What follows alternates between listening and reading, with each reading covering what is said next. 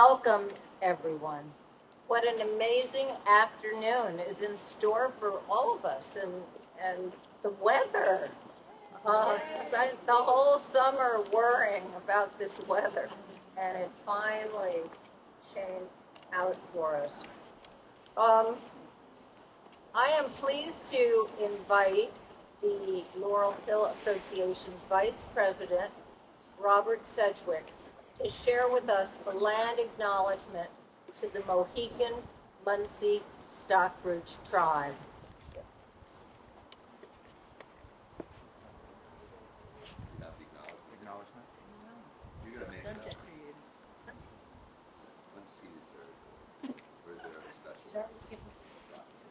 There is, but I sent it to you. You didn't get it? Remember. Hillary?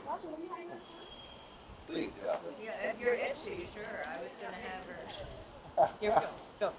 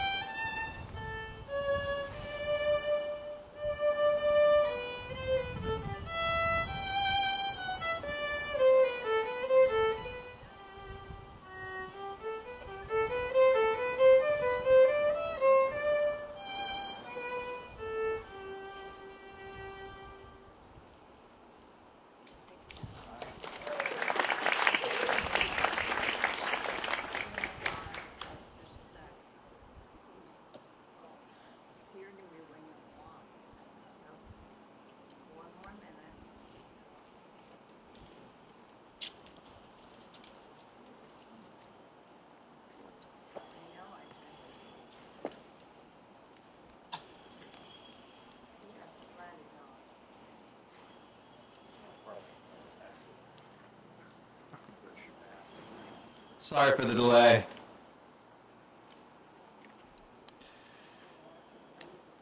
It is with gratitude and humility that we acknowledge that we are learning, speaking, and gathering on the ancestral homelands of the Mohican people, who are the indigenous peoples of this land.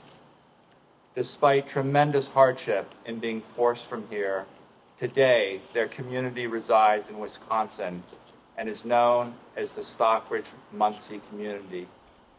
We pay honor and respect to their ancestors, past and present, as we commit to building a more inclusive and equitable space for all. Thank you.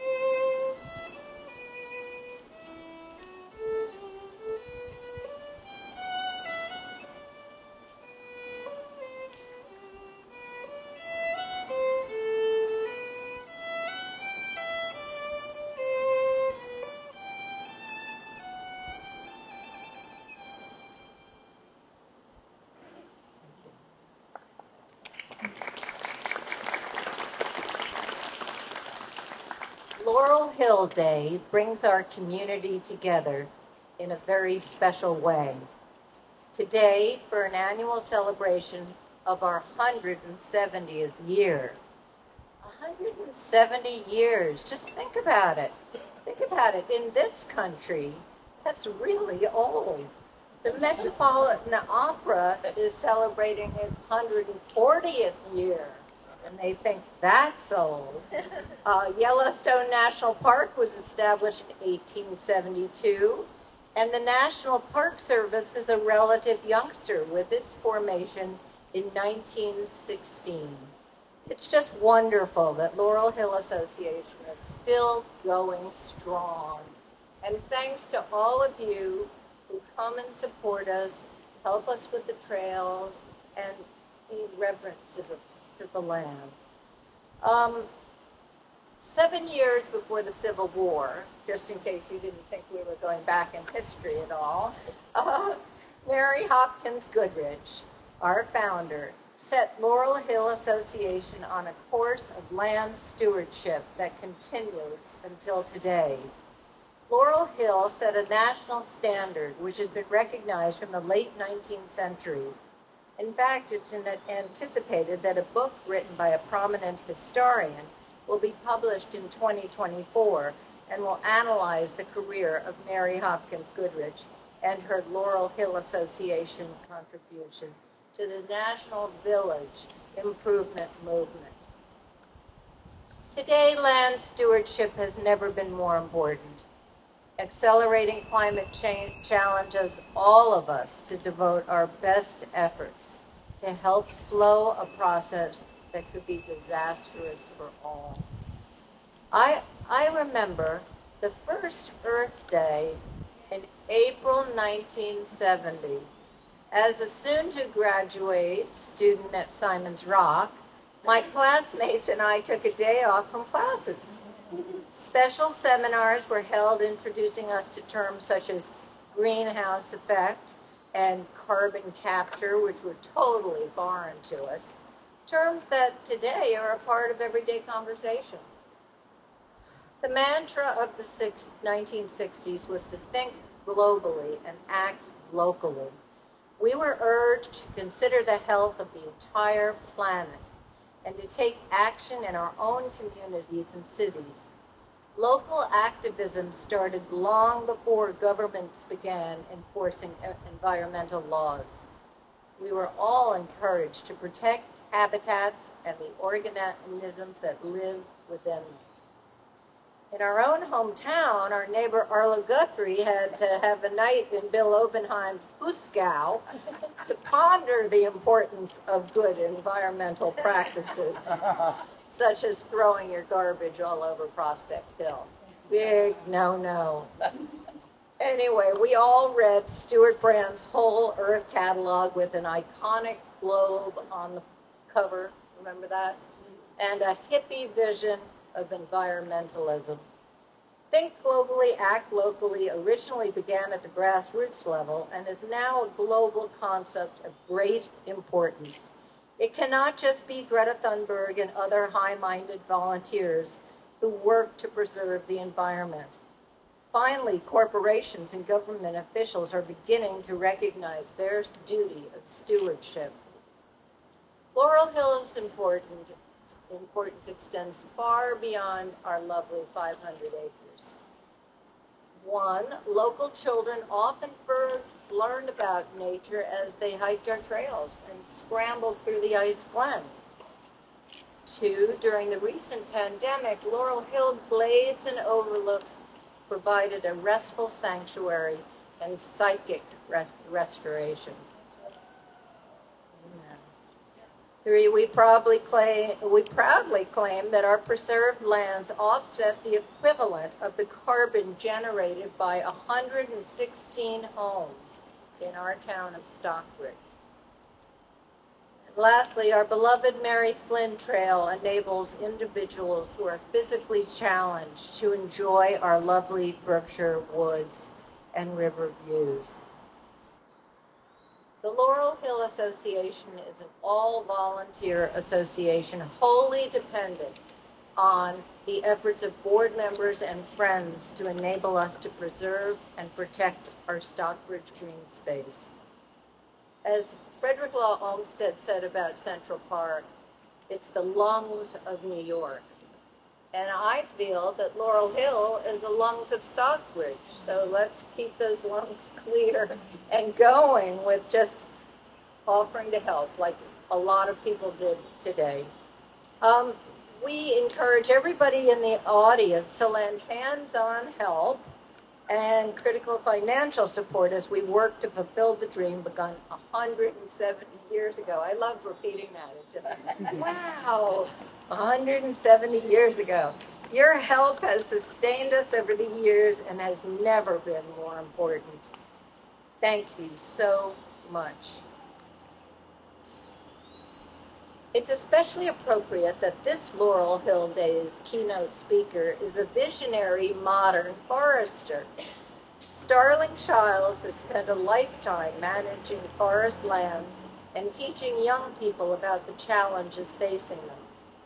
A 1976 graduate of Yale College, Starr holds a BS degree in geology and geophysics and a master's degree in forest science from the Yale School of Forestry and Environmental Studies. Starr has worked with state and local governments as well as private individuals to assess and administer their lands for ecologically sensitive development, along with forestry and wildlife management. Starr has pursued several entrepreneurial ventures, notably yogurt production and sales of Stonyfield, my favorite yogurt, a nationally known brand, have done beautifully. Starr serves locally as president of the Berkshire Litchfield Environmental Conservancy. For the past 30 years, Starr has served as a founding board member and officer of the Great Mountain Forest Corporation, which is a not-for-profit operating foundation that oversees scholarly research and educational programs, as well as the ongoing long-term management of his family's 6,100-acre working forest and wildlife preserve in northwestern Connecticut. In short, he has spent a lifetime devoted to issues of forestry and the environment. Please join me in welcoming Starr Childs.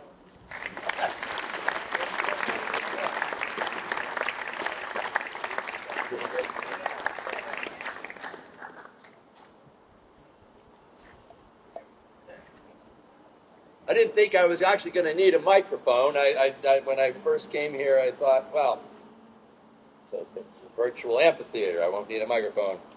Probably didn't know I was going to have one. thank you, Hillary. Greetings, Laurel Hill Associates, friends of Stockbridge. Our big day has arrived. A quick disclaimer, the pre-billing of this had me as a founder of Stonyfield Yogurt. And if Gary Hirschberg or Sam Kamen, the founders of Stonyfield Yogurt, were here, they're friends of mine. Or if they're zooming in from Gary's entrepreneurship training center in New Zealand or whatever, I was a seed investor when they moved from their dairy barn milk room. Pretty good, well, inoculated environment to a full-scale production facility they still run in Londonderry, New Hampshire today. So I got in early and I held on for a long, long time, and it was a wonderful thing to see their yogurt take off from a national brand through guerrilla marketing, I might say. I'm honored and humbled to be here standing on this incredibly historic rostrum and giving you a little bit of the history of our forest and tie it into where we are, where we find ourselves today. I must thank Hillary, of course, for reaching out and inviting me up for a sandwich here in Stockbridge back in May and introducing me to a place I never even knew existed. I didn't know anything about Laurel Hill. I don't know about Laurel Hill Park. And so I was happy to come up here and learn about Mary Hopkins Goodrich and what she had first inspired here 170 years ago today. I had only a little limited knowledge of all the famous families of Stockbridge. I've known Sedgwicks. I've heard of Sargents, and I know Chokes and Frenches, to name but a few. But with the help of my edification, Hillary had sent me a copy of the Mary Margaret French Cresson's Centennial History of the organization, which I began to read with some great interest. But as fate would have it, my 9-month-old Rhodesian Ridgeback, who had also caused a bit of a stir and commotion in town when his nose took him down to the cheese shop, had grown tall enough to reach the bedside table in our bedroom, and I must confess that he tried to eat, literally ate my homework. But, no. I have a search bot out there looking for the irreplaceable rare book that this is. But the written pages survived, and I was able to learn a lot about the history of the organization and what your predecessors have done here, all the good works here decades since, and was launched literally across this country to spawn other municipal organizations and community associations.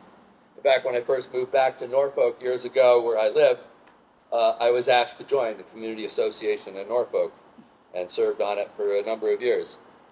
That's where I hail from. I have a wife, Michelle. I have 3 children, grown children, and 2 granddaughters, Rowan and Daphne. Note the somewhat horticultural overtone there. And my daughter named them when they were both born. And it's to them I'd like to dedicate this sort of address today, because I'm sure, like so many little kids, they love the natural world. And I'm sure in time they'll come to learn just how lucky they are to be growing up in that green, reforested hill of southern New England. Dr. Rachel Carson, whose book Silent Spring on the Dangers of Persistent Poisons in the Web of Life, virtually launched the modern environmental movement that Hillary referred to when Earth Day kicked off back in 1970. I think I got a day in Boston out of that, for prep school I went. Day in Boston. But she also wrote another book celebrating children in nature, a sense of wonder. One quote that always guided me since I first discovered this book on my father's bookshelf was something like this: if children are to keep alive their inborn sense of wonder, they need the companionship of at least one adult who can share it, rediscovering with them the excitement, the joy, and the mystery of the world we live in. And such was the experience I had growing up in a large family-owned forest with a father who had spent many hours with us out in the forest exploring and encouraging us to see, to learn, to understand all we could about the woods. And I'm sure my granddaughters will find that's the same thing that will go for them, as many young children here in Stockbridge, as Hillary mentioned, have enjoyed all the wonders of the Laurel Hill Association and their families with them. But before I go too far into the history of that family forest and my involvement with land management and ecological restoration, I want to take a few moments to reflect on where we are in the current trajectory of natural systems and, dare I say, what I call perturbed global climatic regimes. And what a summer this has been, as Hillary said. She worried because this has been a particularly pluvial summer, if I can use the word. An awful lot of precipitation has come our way. Well, we began June by breathing the air masses, unsafe air masses, conveyed into our northeast and Atlantic states, conveying with them harmful concentrations of fine particulate matter and spiking air quality indices off the chart in our cities and filling our skies with smoke from far off forest fires, northern Quebec, and even as far west as British Columbia. Following the smoky air, our wobbling jet stream led to the formation of oppressive heat domes, which began to form or are still forming and lodging themselves over the American Southwest, the Midwest, across Europe, Eurasia, and Far East. July was pronounced the hottest month ever on Earth. And on July 3rd, the world news happily blared out that global average temperature on that day had marked the hottest day on Earth, with more surely to follow. Clearly, they weren't going back to the Cretaceous or somewhere, the dinosaurs were. But in any case, certainly heat was in the news. We also were reported that surface ocean temperatures around the globe were reaching new records of the Gulf waters off the Florida Keys and Western Mediterranean approaching 100 degrees Fahrenheit, and leading to devastating increases in coral bleaching events, reef mortality in many parts of the world.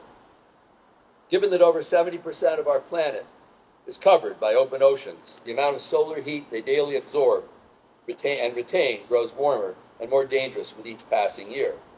The astonishing scientific fact that our oceans absorb the solar radiation equivalent to 4 thermonuclear blasts, the size of which destroyed Hiroshima, every second of every day.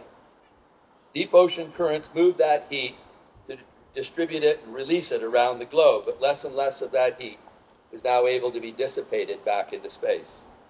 Much of it, like our terrestrial re-radiation, is trapped in the atmosphere, as if under glass in a greenhouse. With each passing year, we're witnessing civilization's still growing levels of fossil fuel emissions, excessive deforestation, wildfires that deprive us of carbon sequestration of our forests, the rising concentration of carbon dioxide molecules and other off-gassing of our modern world trap more and more heat in our lower atmosphere. And it should come as no surprise that I chose to side with the 97% of climate and environmental scientists who say we're on a very dangerous trend. Here in the Northeast, it was not so much heat in July, but the excessive rainfall events. The previous speaker with the Raptors spoke of it. That rapidly overwhelmed our stormwater management systems, destroying roads, bridges, and pushed rivers out of their banks. Poor old Vermont, where storms stalled for a time, experienced some of the major flooding damages in Montpelier and other towns. Atmospheric physics are not partisan science. It simply sticks to the laws of thermodynamics, evaporation, and saturation. Science is quick to point out that with each degree of centigrade rise in average air temperature, water vapor held aloft will increase 7%. Or more simply put, a warming atmosphere can increase water vapor suspended aloft exponentially. Water vapor is also a potent greenhouse gas, thank God it is. And when air masses collide and encounter cooler air aloft, the vapor rapidly condenses and falls back to Earth. These passing storms now become known as rain bombs. Never heard that when I was younger. Dumping water earthward at unprecedented rates. Tropical air masses passing over our now superheated ocean waters rapidly intensify and lead to more destructive hydrological events, even if the accompanying wind fields of those hurricanes or storms do not reach hurricane force. The drying effect of excessive heat waves literally sucks soil moisture out of the forest and the landscape, setting them up to become the tinderboxes that we see more and more of. Wildfires have increased throughout the summer months across North America, the Mediterranean region, and even the Russian Far East. Welcome to what some scientists are now calling the era of the Pyrocene. If I had the ability to graphically display here that the Canadian forest area consumed this year alone against all other years, it would literally be eye-popping. I might even have to get on a stepladder, much like Al Gore did in his famous movie An Inconvenient Truth, in order to point to the top of the chart. The now so-called fire season is not even over yet. Already 10 times more Canadian forest is burned than does in an average year. The area burned thus far equals South Korea in size, or approximately 30 million acres. And with that amount of forest loss, the released stored carbon in the living trees equals about 290 million tons. Scientists equate that to the annual fossil fuel emissions of Indonesia, and more emissions are yet to come, with fires still burning out of control in the northern boreal forest. It should not be forgotten that vast areas of boreal forest and all forests lost to fire have compounding effects on biodiversity. Habitat areas lost in these immolated forests that once provided for avian, mammalian, amphibian fauna alike, not to mention the critical plants and fungal associations that went part of that forest. And sadly, too, many of these northern fires are impacting indigenous communities and their traditional subsistence ways of life. And to bring us to where we are as we head into Labor Day weekend and bid farewell to this dreadful summer of 2023, Hillary was in the news again.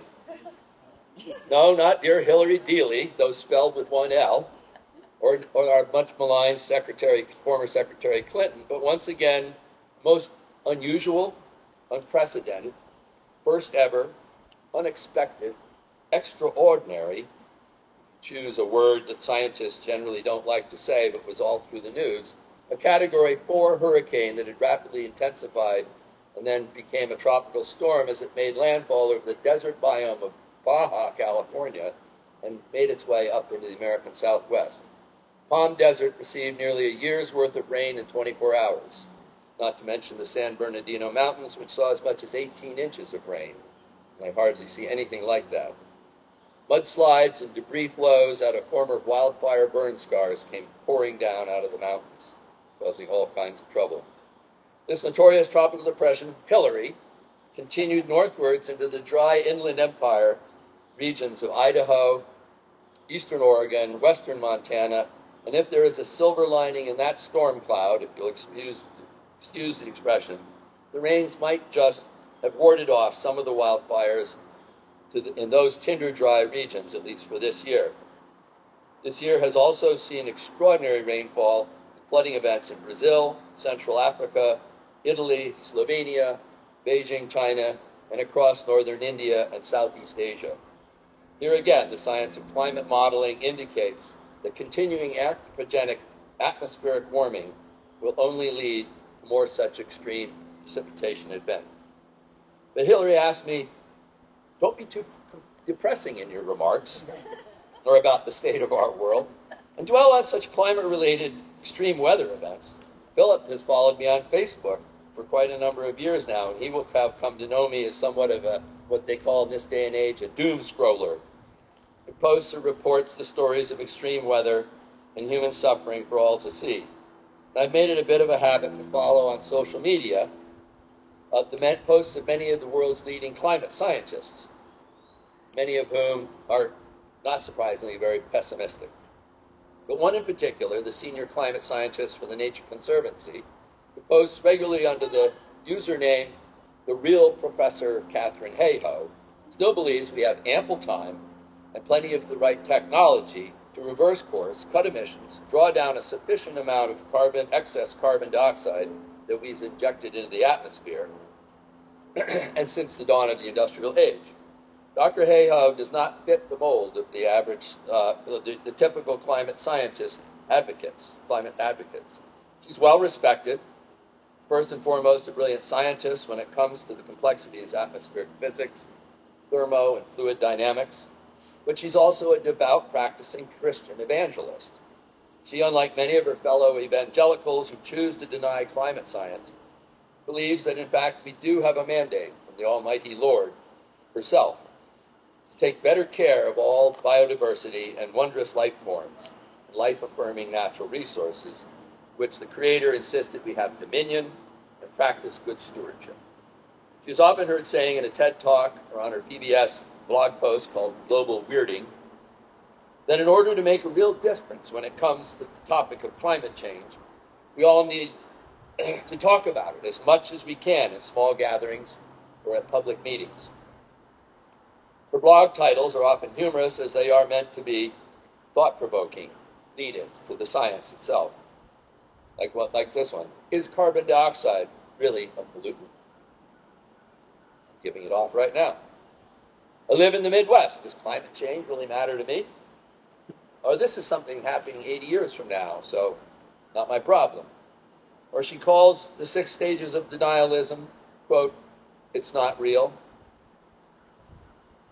It's not us. It's not that bad.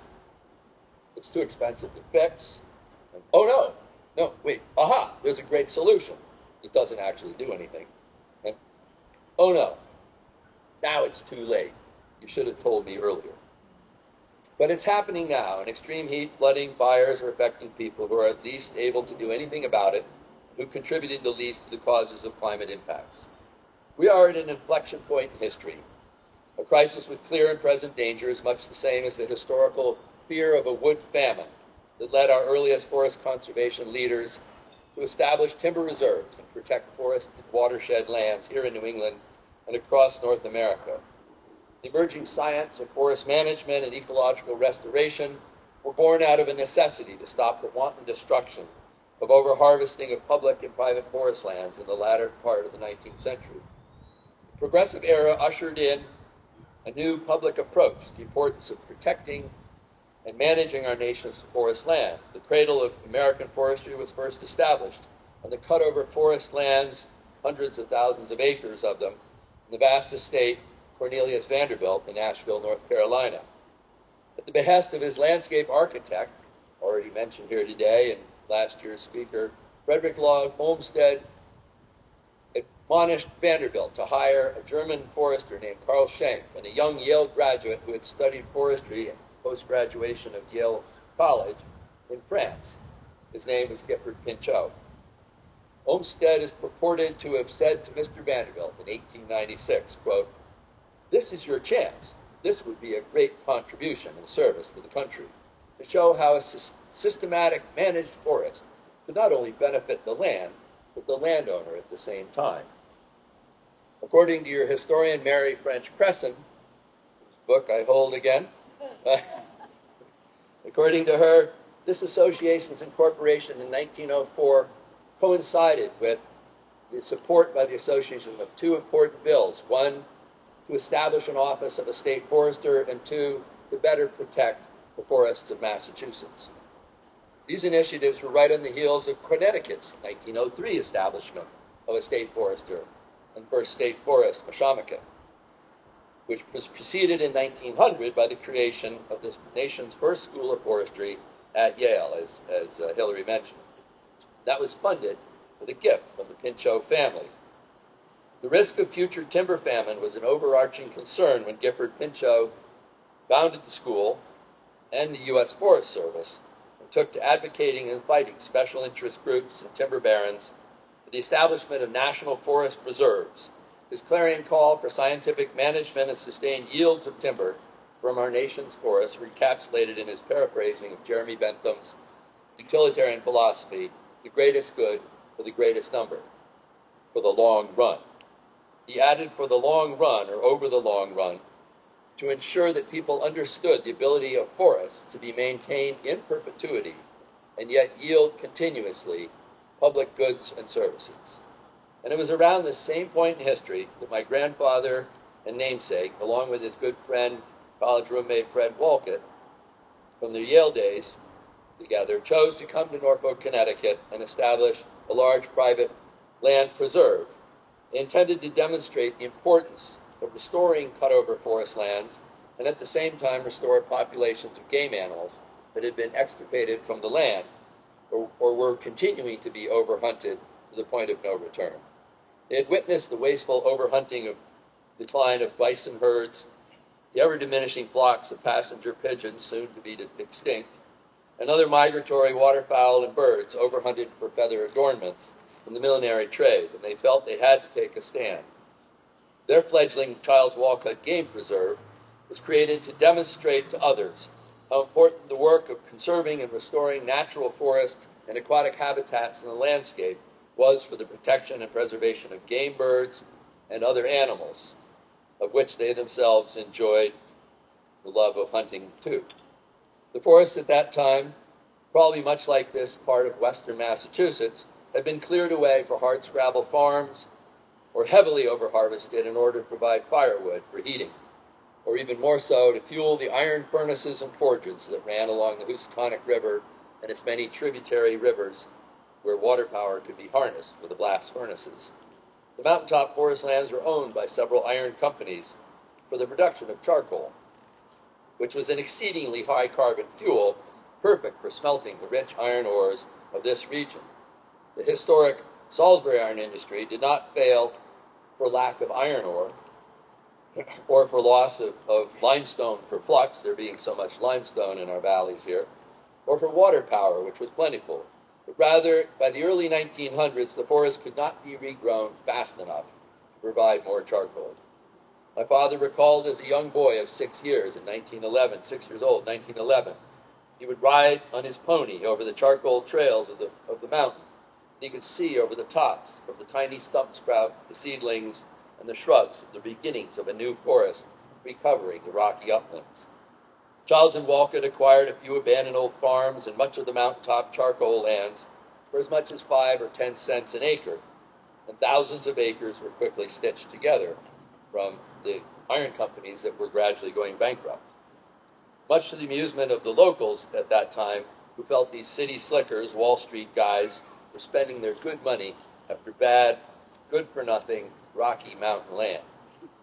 But over the course of time, my father attended Yale College and Yale's Forest School in order to better understand the management of what had become the family's nearly 10 square miles of rapidly regenerating native hardwood and hemlock forest.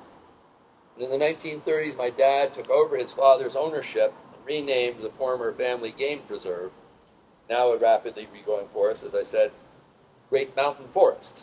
He had learned from a local historian that Native Americans, like the Scotticokes and the Mohawk tribes who frequented the Housatonic River Valley, had referred to the steep-faced Canaan Mountain Massif and its plateau, where wild game had been plentiful, as the Great Mountain. And over the years since then, the forest has been professionally managed by several full-time trained foresters and numerous student interns whose study of forestry and natural resources is augmented by their summer practicum at our forest.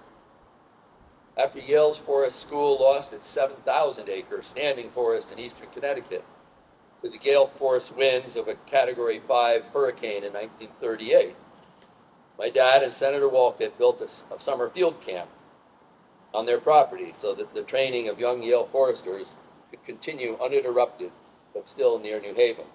In fact, this morning at 9 o'clock, I was out there at the camp talking to a whole new crop of incoming Yale forestry students. This also kept the forest in touch with the emerging science of silviculture and allowed Yale professors to conduct research on the forest. During the early days of the 20th century, our New England and Appalachian forests lost one of the greatest tree species and a phenomenal resource. This was an accidental introduction of soil fungus from Asia, decimated the American chestnuts everywhere. To this day, that is considered the greatest of ecological tragedies in our country. We still find the rot-resistant stumps of salvaged chestnut trees, and in some cases standing dead stems leaning against their neighboring tree way out in the forest. Early on, my father worked with pathologists and forest scientists at the Connecticut Agricultural Experiment Station to try and develop and reintroduce disease-resistant strains of chestnut. To this day, we still continue to work with the American Chestnut Foundation with some of their resistant hybrids out in the experimental breeding orchard that we've established on the forest. I always note the presence, too, of a similar orchard here in Stockbridge each time I drive by that sign out on Route 7 as I head north.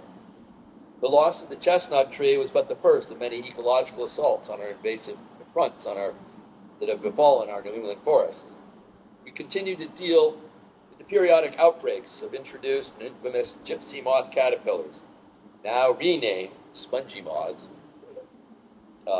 out of political correctness, I'm told, in deference to the sensitivities of the folks who consider themselves gypsies. But they travel like gypsies through our forest canopy, nevertheless.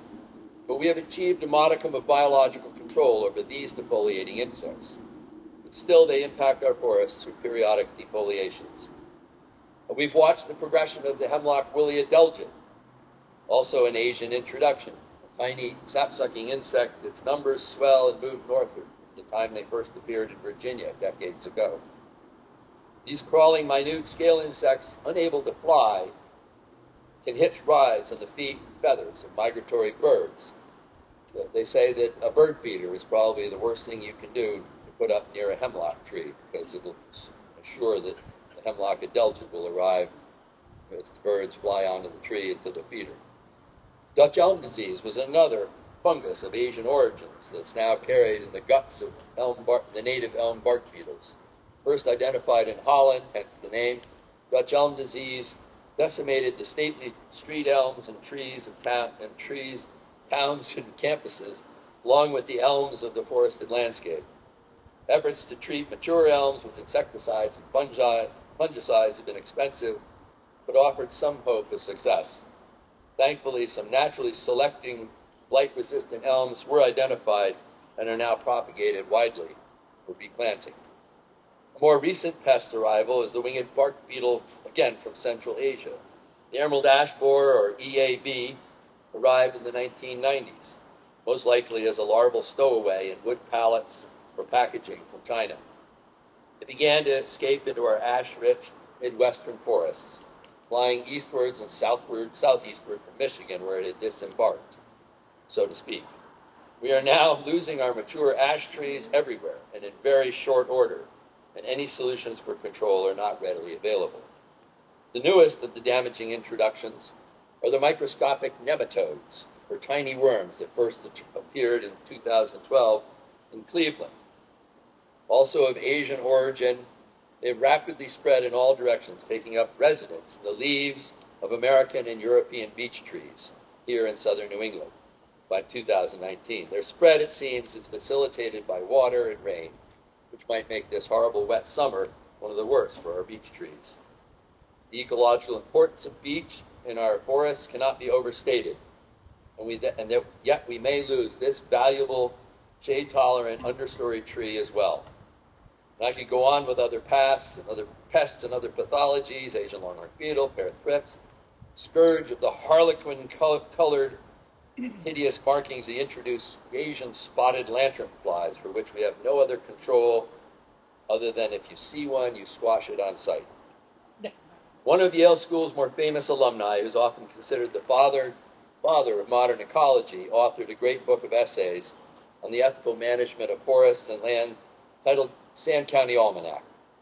Dr. Aldo Leopold felt quite strongly that it's our duty and our human responsibility to account for all of nature, to ensure that we, quote, take on the oldest task in human history, to live on a piece of land without spoiling it, end quote.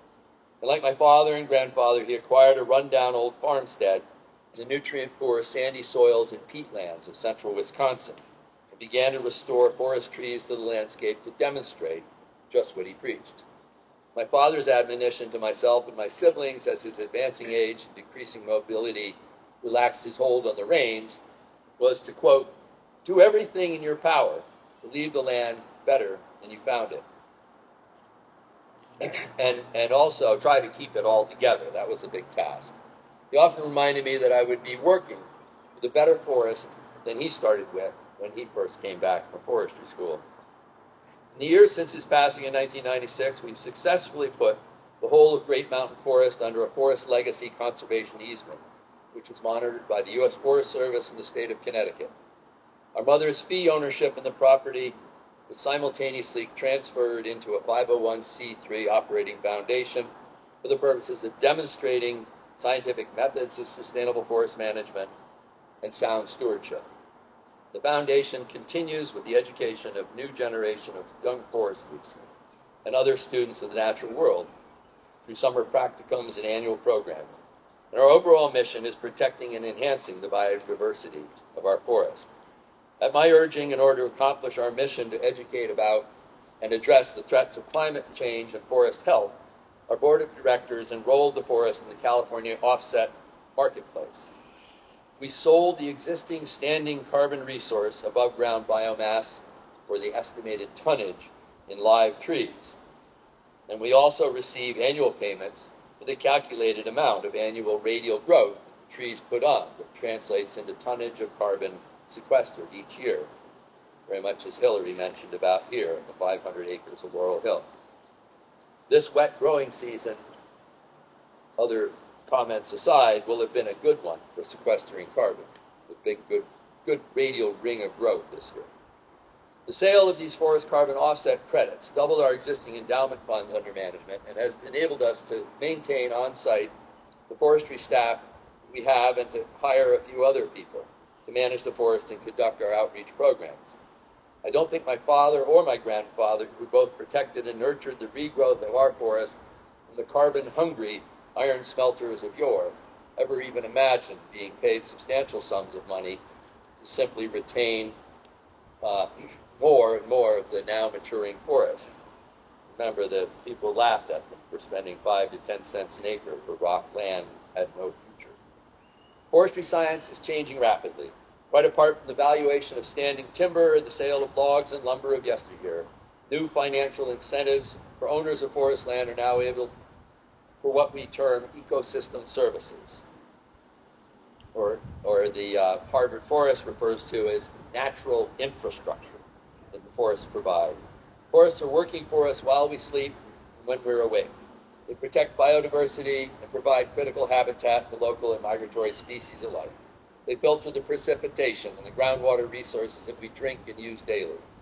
Trees intercept the slow the stormwater runoff, protect us from flooding. They provide recreational therapy, which is now proven to de-stress our daily lives. Japanese corporations even prescribe time spent in forests to their workers under the term shinrin-yoku, or forest bathing. And when we spend time in a forest, we are literally bathing in the beneficial compounds that trees emit, which are known to science as phytoncides. And these gaseous compounds have proven physiological benefits when breathed into our bloodstream. John Muir was not wrong when he advocated we should, quote, climb the mountains and get their good tidings. Nature's peace will flow into you as sunshine flows into trees. The winds will blow their own freshness into you, and the storms their energy. And while cares drop away like autumn leaves, as age comes on, one source of enjoyment after another is closed. But the nature's sources will never fail. It goes on to say, thousands of tired, nerve-shaken, over-civilized people are beginning to find that going out into the mountains is good, is like going home. That wildness is necessity. And the mountain parks and reservations are not only useful as fountains of timber and irrigating rivers, but also as fountains of life. And last but not least, in importance, the ecosystem service that makes all life possible, photosynthesis. Trees literally breathe in air laced with carbon dioxide, cycling other nutrients and water through their vascular tissues and utilizing the electromagnetic energy of the sun's rays on their leaves and needles in order to make complex carbohydrates for their growth and for stem strengthening, but all the while transmitting their photosynthetic waste products, water vapor and oxygen, back into our atmosphere. This is the science of carbon absorption, or what climate advocates now call carbon drawdown. Our forests everywhere are working day and night, as I said, to sequester what carbon they can in their tissues and bind up any excesses in their roots, below ground reservoirs and fungal networks, soil compounds, and other organisms that rarely return that CO2 back to the atmosphere, unless disturbed by deforestation, agricultural land use, and/or fire. After our beleaguered oceans, the number one global carbon absorbers, along with their associated coastal marshlands, mangrove swamps and coral reefs, all of our world's forests, arboreal, temperate to tropical, are the best way to pull down and store excess carbon from our atmosphere, provided their climatic regimes and biomes can be stabilized. John Muir again foreshadowed the emerging science evaluation of ecosystem services when he said, when we try to pick out anything in nature by itself, we find it hitched to everything else in the universe. If I can revisit Aldo Leopold's, one of his more enduring quotes that haunts me to this day, given my blessings of a good education from my father and other forest ecologists, it goes as follows. Leopold said, one of the penalties of an ecological education is that one lives in a world of wounds. Much of the damage inflicted on land is quite invisible to laymen. An ecologist must either harden her shell and make believe that the consequences of science are of no consequences to her, or she must be the doctor who sees the marks of death in a community and believes itself well, does not want to be told otherwise. Ecology, Leopold continued, is the science of biotic communities, and the ecological conscience is therefore the ethics of community life. An ecological conscience is an affair of the mind as well as the heart. Lines such as these recall what young Mary Hopkins experienced from her back of the pony as she rode to the village and observed unkept, degraded lands here around early Stockbridge. That her community-spirited organization should have taken hold and lasted and flourished down through the decades is a powerful affirmation of what Dr. Leopold and other writers and poets before have suggested is our ethical duty to both the biotic community and life around us and the communities within which we live. Or as Leopold put it in an unpublished manuscript, quote, there are two things that interest me, the relationship of people to each other and the relationship of people to the land. Community associations like the model that Laurel Hill Association grew into and public-private partnerships have taken root in cities and towns all across this great land. The hopeful signs are appearing everywhere in direct response to what I believe is our most pressing, clear and present danger, that of our atmosphere warming too fast and the dangers of such warming will usher in. Collective and collaborative communities are stepping up to respond around the world. Renewable energy generation is now the most inexpensive form of electrical power that we can harness. Advances in battery storage and technology will facilitate the wider deployment of wind and solar. Communities are embracing concepts of distributed energy systems, embracing microgrids for better resilience and more efficiency of delivery and end use. Community solar projects and solar arrays that also benefit agricultural operations are springing up around the country. Alternative fuels from biological wastes are being developed. People are literally voting to protect forested wildernesses from fossil fuel development, choosing rather to leave that energy in the ground forever, which has recently happened in Ecuador, where the majority of people voted not to open up indigenous lands for oil and gas exploration.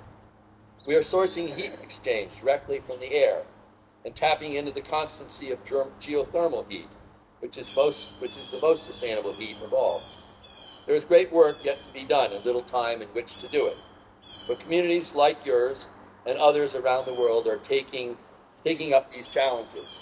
Transportation and work will be changed through time to more sustainable means, as we saw emerge during the most recent pandemic, and with the advent of electric means of locomotion. Younger generations will continue to press forward for newer technologies and lifestyle changes, even as they hold us accountable for the ecological wounds and inactions of the past and our present. A newer day is dawning at state and local levels around America, and communities like Stockbridge and my own little town in Norfolk can help usher these in. We all began by protecting forests and trees in our communities, and that seems like it's the best place to start. Letting our forests remain forests forever should be everyone's main goal. Margaret French Cresson wrapped up her centennial message by invoking the wise words of Massachusetts' own Mother Nature's son, Henry David Thoreau. Though he died shortly after the association came into being, his words seemed to presage the existence of a town like Stockbridge, whose people saw fit to protect and preserve the beauty it found around its natural surroundings. And I, too, would like to close this address by invoking Thoreauvian wisdom from his long and brilliant essay entitled Walking. In it, he inspired in me and countless others the great joys found simply in sauntering through the wonders of the natural world, be they forests, fens, or fields. Luckily for Stockbridge residents, such protected areas of the Laurel Hill Association are here in great abundance. Mr. Thoreau seemed to know early on how interconnected and dependent all life is in a community. All life in a community truly is to its natural surroundings, and I dare say Mary Hopkins Goodrich would have agreed. Quote, I wish to speak a word for nature, for absolute freedom and wildness, as contrasted with freedom and culture merely civil. Regard man as an inhabitant, or a part and parcel of nature, rather than a member of society.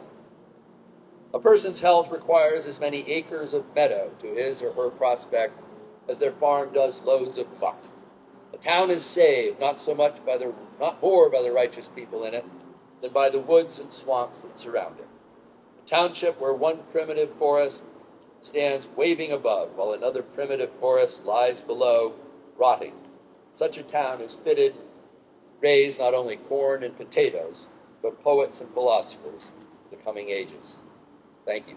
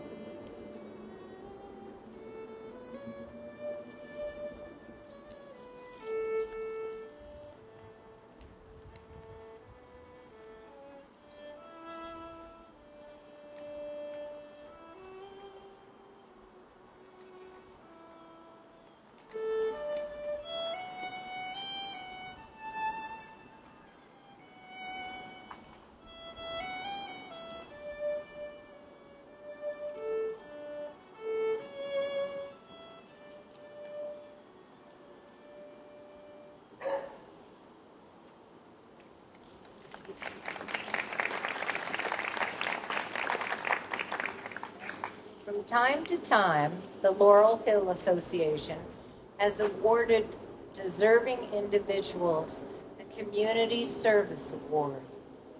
This recognition is given in appreciation of people who have made special contributions to Stockbridge in the spirit of the mission of Laurel Hill.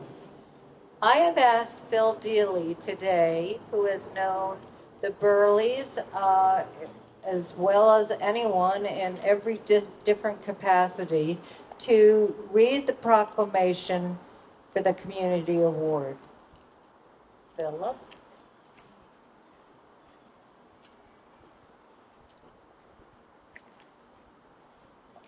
Thank you. I might say before I begin to read the proclamation that when Hillary and I moved back to Stockbridge, I was found by Peter Burley, who asked me if I might serve as treasurer of the Stockbridge Land Trust. And I tried to say, no, Peter, I'm really not capable of that. And he said, Philip, don't worry about it. I'm sure we can teach you in a very short time. So I'm delighted to read this community service proclamation on behalf of Laurel Hill Association, dated August 26, 2023.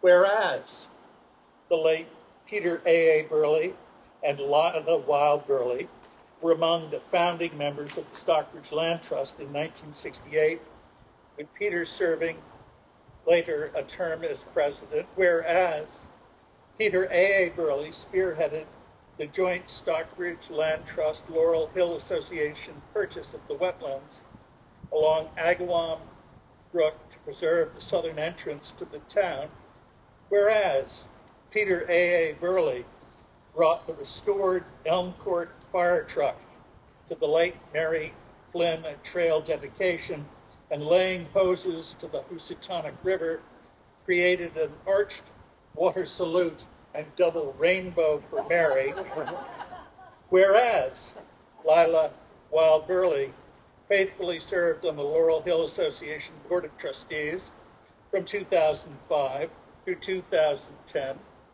Whereas Lila Wild Burley played a significant role on the joint Stockbridge Land Trust Laurel Hill Association Committee in the purchase of the Four Corners property and its subsequent conservation restriction in order to preserve the western entrance of the town. Whereas Lila Wild Burley, while president of the Norman Rockwell Museum Board of Directors, was instrumental in the museum gifting the property between Butler Road and the Housatonic River to the Laurel Hill Association. Whereas Mary A. Burley has worked in many education roles, including principal of Muddy Brook Elementary School for 13 years and as chief educator at the Norman Rockwell Museum since 2018. Whereas Mary A. Burley is a hands-on farmer working from dawn to dusk, overseeing Lila's Mountain Farm, a 400-acre sheep farm in Great Barrington, known for its meat and wool produced following humane, ecologically sustainable practices. Whereas Mary A. Burley continues and promotes her love of learning and reading, serving on the Board of Trustees of the Stockbridge Library Association. Now, therefore, the Laurel Hill Association of Stockbridge extends thanks and appreciation to the Burley family, Peter, Lila, and Mary, for their years of community service and contributions, exemplifying the mission of Laurel Hill to do such things as will improve the quality of life and the environment of the town of Stockbridge. Thank you.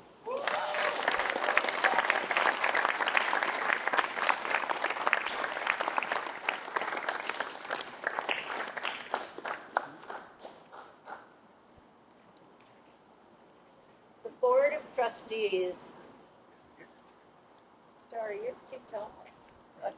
The Board of Trustees of the Laurel Hill Association acknowledges the Burley family for their decades of thoughtful preservation and enduring stewardship of properties in Stockbridge and the Berkshire County region.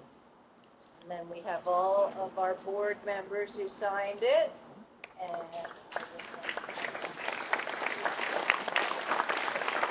would like to see it.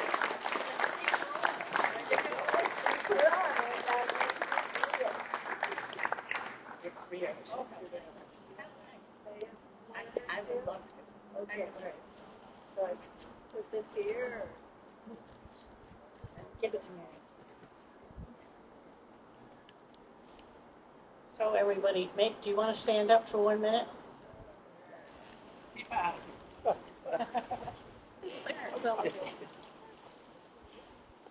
I am very appreciative of people who sit through these things, and it's wonderful.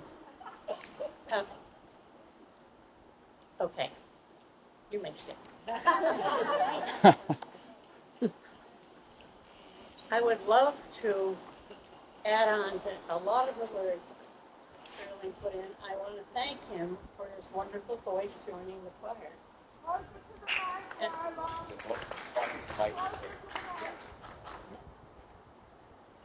I don't like mics, needless to say. Okay. I would like to say that this is one of the traditions that has more value than we really realize. In 1904, I was the speaker, like Mr. Sterling here. Peter, I think, spoke a couple of times, and I'm sure Mary will. I have 4 children, 15 grandchildren, and 2 great-grandchildren who I spent the morning with. There is a lot of hope in that. And,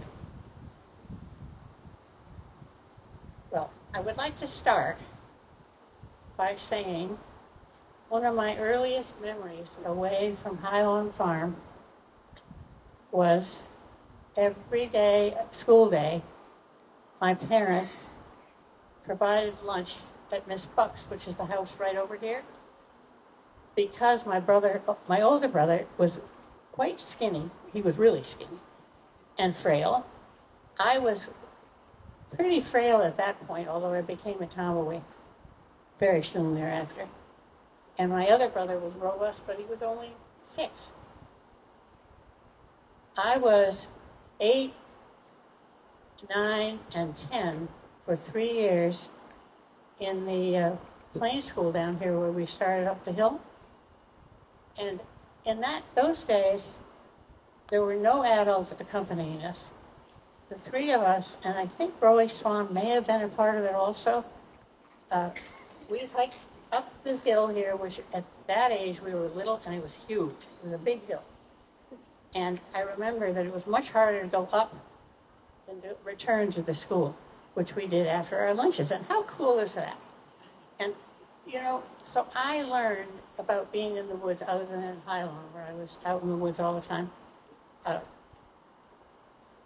This was my first experience climbing this hill, going by this rostrum, which was really kind of buried in foliage and vines and whatnot. But it was a wonderful experience. And there were no adults telling us what to do. And so we would trot up or walk up or, we got eaten by the bugs or you name it. But we had a great experience early in our lives, which I'm so thankful for. And from there, what I would like to say is that Peter Burley was a wonderful human being. He was saving the world. He sued Monsanto, Governor Rockefeller, GE, and he won. I wish he were still here. I wish that Al Gore was being more like Peter. I wish there were some leaders out there who would not be afraid. And he wasn't ever afraid. And oh my God, it was a little tough on us. But he was really something. By far the one of our children who is the most like Peter is Mary. So watch out. She has very strong values, very strong leadership. She has accomplished a lot already in her life. And just wait. I'm really proud of Mary. And those of you who have encountered her even a little bit know how her value system is very, very strong. She doesn't suffer fools, and God bless her, is all I can say. The other thing I would like to say just quickly, because I'm really thankful, is Libby Wade is the interim down in St. Paul. Oh, Libby Wade is the interim minister. Laurel Hill has always had music, a local man of the cloth or a woman, and I'm so glad it's a woman. And it's a wonderful tradition which brings together a community in a way that not too many other things do. We are all so silly about who we are or what we think we are or, whatever. This is a very nice tradition that encompasses a whole lot of things. Now, the other thing I would just like to say, one more thing, and Hillary, stop me when you want to, but I grew up in a room at Highland House, which is a beautiful place, through my mother's families.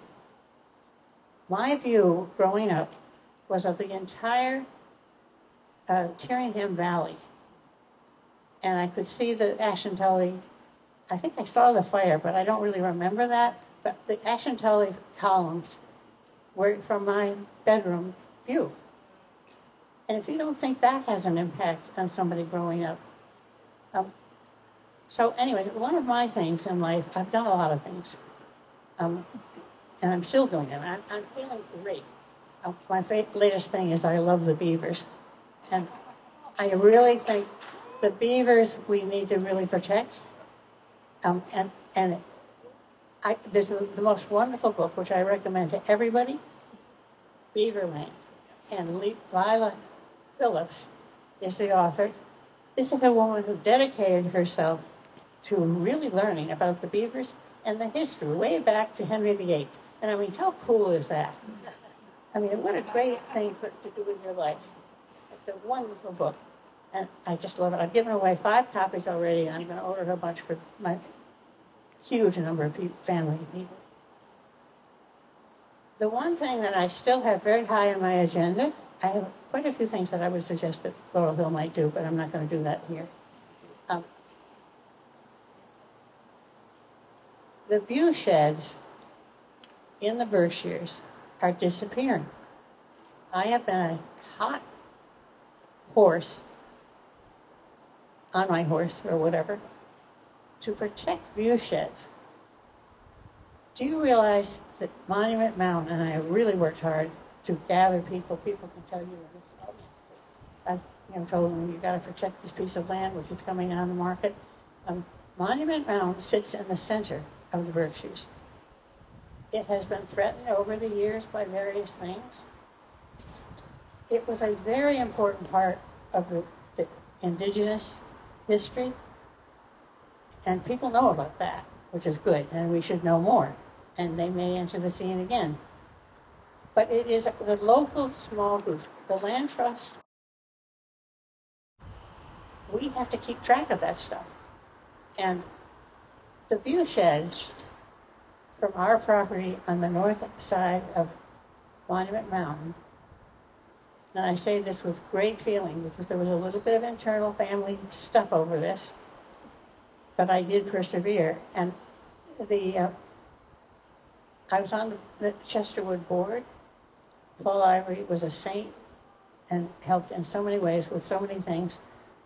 And the view shed for Daniel Chester French was important to what he made and did in his sculptures across this, especially the East Coast. The view shed is the view of Chesterwood, Tanglewood, Prospect Hill, Rattlesnake Mountain, if you keep going along, it's the view shed from the Marian Fathers. It's the view shed from everywhere in Stockbridge, especially. I would say Ice Glen Road is blessed, and so the view sheds are bigger than any one of us. It takes a collective, and it takes bravery, and sometimes your neighbors won't be happy. But I'm here to say it's worth the fight. And one of the things that really stuck in my mind when I went to China with a friend just briefly on a tour, and the thing that I noticed is that the Chinese were planting trees along every single road that they had, and they were planting big trees, and they had thousands of people planting trees. And I'm here to say we're behind the 8 ball. We do more to cut down trees than not. One of my favorite trees here is a butternut tree. They are very rare, becoming more so. There were a bunch of them at Sky Farm. There is one of the most beautiful in anywhere, just off Route 7. It's a magnificent tree. There are a couple at the sheep farm in hedgerows, but what I do is I collect nuts in the fall, if there are any, and I toss them in hedgerows. And I have 2 nice ones at the sheep farm. But that's a tree that we shouldn't lose. The other one that grows extremely well here are walnuts. My grandfather brought from Minnesota in his pockets. He was an engineer on a train. He brought in his pockets walnuts. And he planted them with my mother, who she loved planting trees. And Mary can tell you that growing up, that was one of the things we did in our family. You planted trees. And the walnuts have taken off. They're everywhere. And they are really hardy. They are absolutely beautiful. And when I was going down the Salmon River with Peter on a raft and Mary and a few people, we came around a corner and there was this grove of walnut trees. It was a really amazing thing. And those trees, I will never forget them. And from then on, I have planted walnut trees everywhere I can, like the butternuts. But the butternuts don't seem to come up. I'm not sure why. But the walnut trees do. So if you know anybody with a walnut tree, get some of their seeds. And it's a really cool thing to do.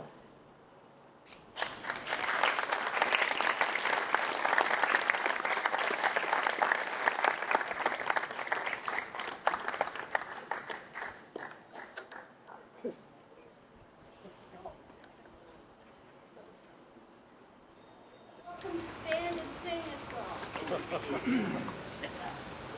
This is my favorite song. What? Joyful Joy? Well, the thing is that this is the only song that is just for us. Old Laurel Hill.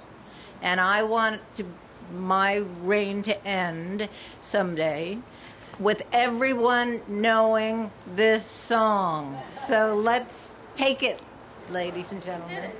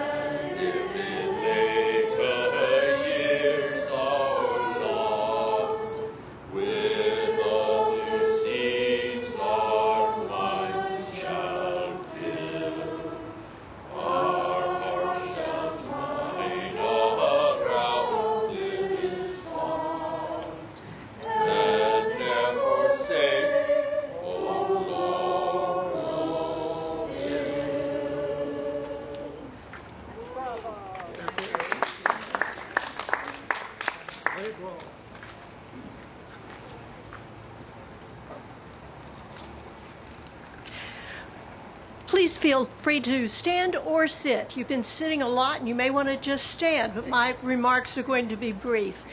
I'm so happy to be able to be here today, to have been invited to know more about the Laurel Hill Association and all the wonderful work that this association has done over 170 years. Yes. To get that in one more time.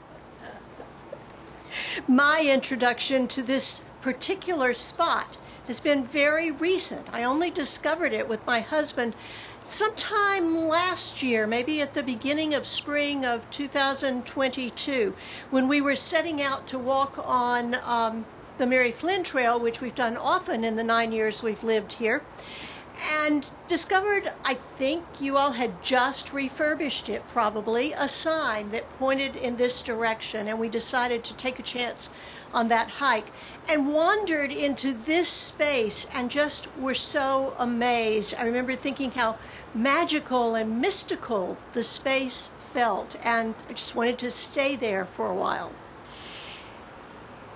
We have a grandson who is our pride and joy, and not too long after that, he and his dad were visiting us for the weekend from Boston. And we decided to bring them and share the wonder of this place with them. Jimmy, the grandson, was 2 years old at the time. He already loved the Stockbridge playground and liked hiking with his dad. So he made his way up the trail behind his dad and me. And then coming into this opening, we were coming from this side, and coming into this opening, he suddenly just stopped in his tracks and started moving and turning in circles with his arms stretched out, marveling at this open meadow of the amphitheater enclosed by trees and with the light from above. I think I heard him say, "Whoa, look at that."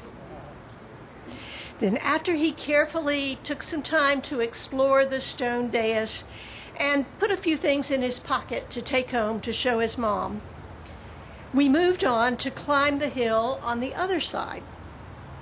My son was leading with Jimmy just behind. I followed with my husband, bringing up the rear. We were all enjoying the brightness of that spring day, the fresh air, and the light filtering through the trees.